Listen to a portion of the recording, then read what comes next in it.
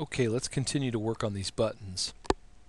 I'm going to put a little text over the top here so that we can have a little more of a button-like experience. So what I'm going to do is on this main button layer, notice this is the main button layer, right? I'm going to make a new layer on top,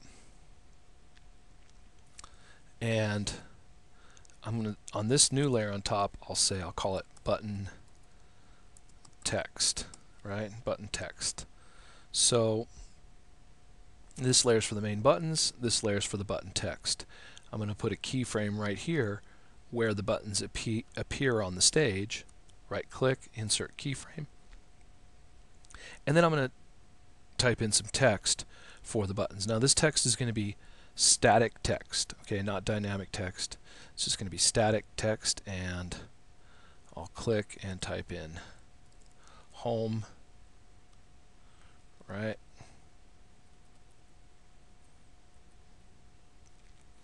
And that doesn't look so bad, but I'm going to need it to be black, and I'm going to put the alpha up to 100%. Okay, and I'll take the size down to 24. And that's a little bit small. So maybe I could take the size up a little bit. No, actually 24 is good. Alright, I'll take that 24.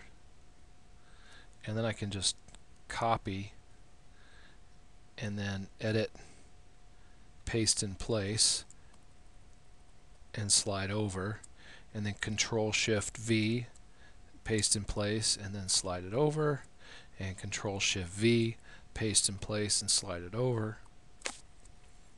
And then I could change the names here, so I could say, call this about.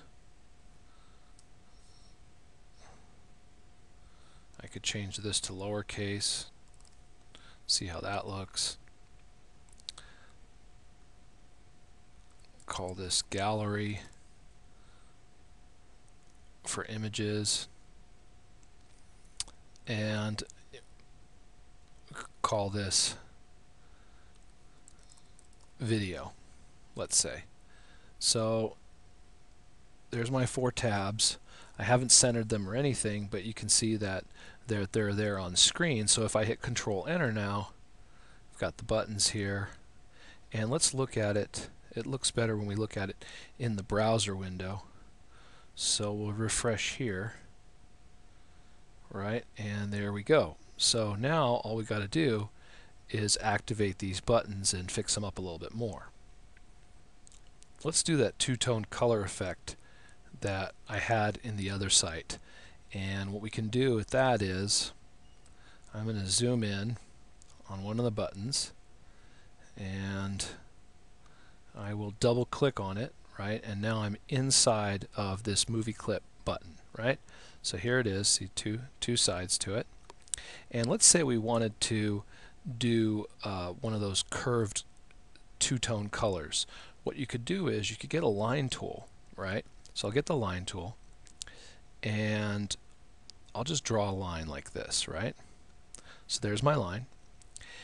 And now I'll get the selection tool, and I'll just approach the line, and as I get close to the line, you'll see it turns into a curved cursor, and that means I can actually bend it.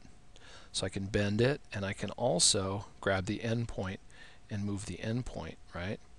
And then if I want to, I could position that above, right?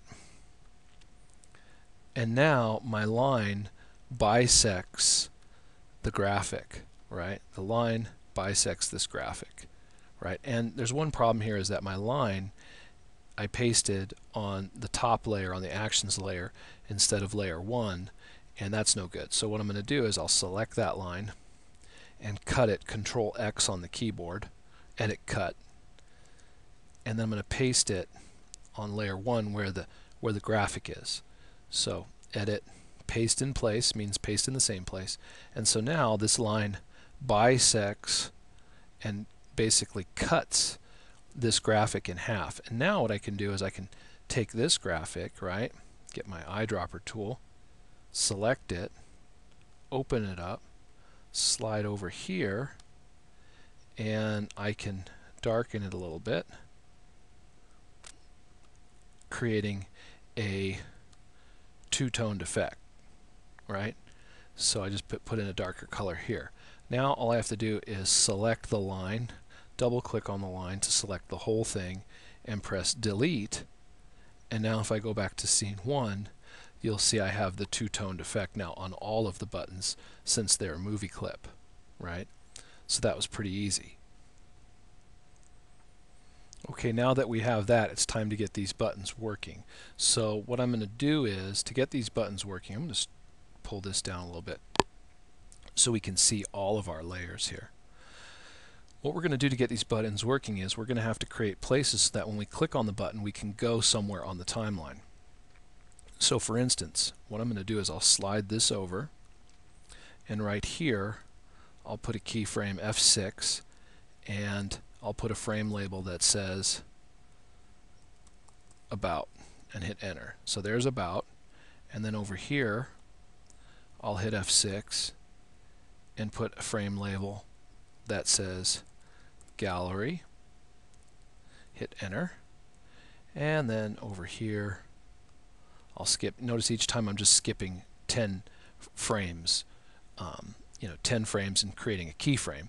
But it doesn't really matter how far I skip unless I'm planning on doing some animation in between the keyframes. So that's just one point. So I'll hit F6 again, or right click, insert keyframe, and this one will be for video, let's say. Hit enter, right?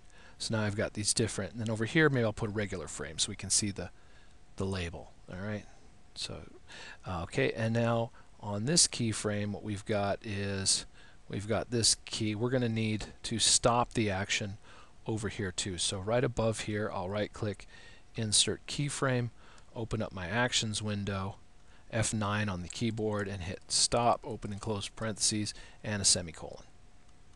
So that's the stop action. I'm going to copy that frame and paste it in these other places.